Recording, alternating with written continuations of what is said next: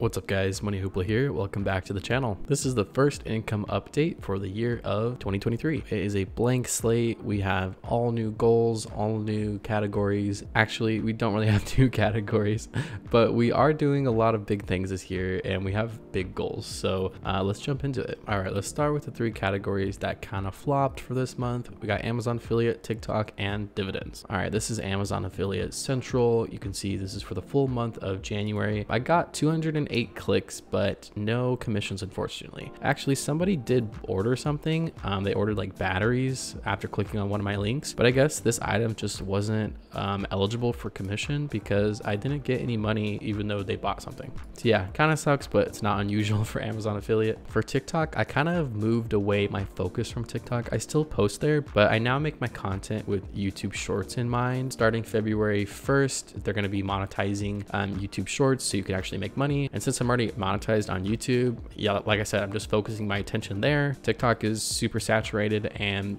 the pay is, I mean, you really can't make money on TikTok unless it's sponsorships and stuff, but I'm not at that level. So yeah, I haven't really been doing TikTok live streams or anything. And then for the dividends, I will definitely have dividend income for February, so stick around for that. All right, let's move on to YouTube revenue. So for the month of January, we were at $75.15, which is up around $6 from December. Now this changes, like I'll go back in like a week from now and this number might be a little bit different by a few cents. So yeah, I mean, take it as it is, $75.15. Now I won't get a payout unless it's above the $100 threshold. So I probably won't get this money until March when they combine the January and February earnings. At that point, it'll definitely be over $100. But here's the full chart for January. You know, it could range. I could make as low as like $1.30 up to like $4. I don't think I got that high for this month, but it does say it was 8% more than the December month. So as you can see, I've been a little bit more consistent, but I'm still kind of fighting an uphill battle. Like 95% of my YouTube audience came from videos that I no longer make content about. Actually, I did the math and from my 1,300 subscribers, only about 85 of them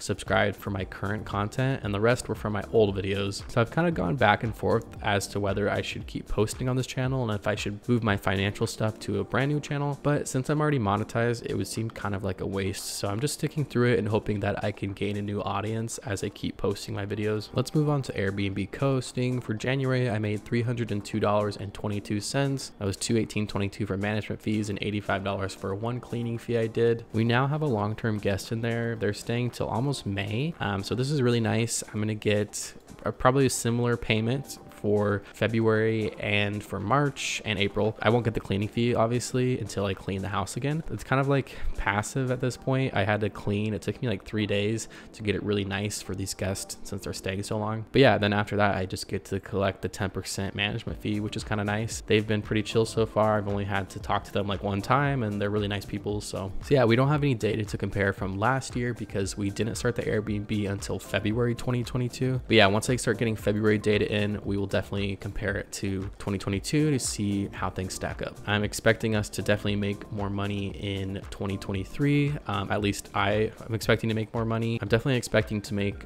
more money than 2022, not just because we'll have an extra month of revenue, but because, you know, we have a lot of reviews now and we're able to charge a little bit more and, you know, we're just attracting more attention to our property, which is awesome. All right, so for W2 jobs, I made $3,346.32. I should really just change this to job now because I have a pretty consistent job since I started in September and I plan to stay at that company. If we double click into this, you can see these are the two paychecks I got, 1402.9 and 1943.42. I got $1,000 bonus this month in the second check. This was basically just a quarterly bonus I got for the fourth quarter. So yeah, it's really nice. And also at my job, if you clock in on time, you get like $100 extra a week. And if it's a peak week, you get $200. And one more thing to note, in 2022, I would only put my after-tax paycheck, but I realized everything else I was doing pre-tax. Like this is all gross revenue, right? Airbnb Cohosting, YouTube, Amazon. So I decided to do the same. So there's really no point to compare it to January of 2022 because I wasn't tracking gross revenue. I was only doing net for some reason. But yeah, moving forward, it'll be a little bit more consistent and obviously it's going to look like higher numbers as well. So with that being said, my total income for January 2023 was $3,700 $124.69. As far as goals for this year, I haven't really written them out quite yet, but the main one I have in my head is to reach $5,000 in gross revenue per month on average. So we have a little bit of a ways to go. And then a YouTube goal is to get $1,000 in revenue per month. It's looking a little bit like an uphill battle right now, but I also have a second YouTube channel that is on its way to 300 subscribers. I'm at like 230 right now. And my goal with that YouTube channel is to get it monetized before July to see if I can start adding income from that YouTube channel to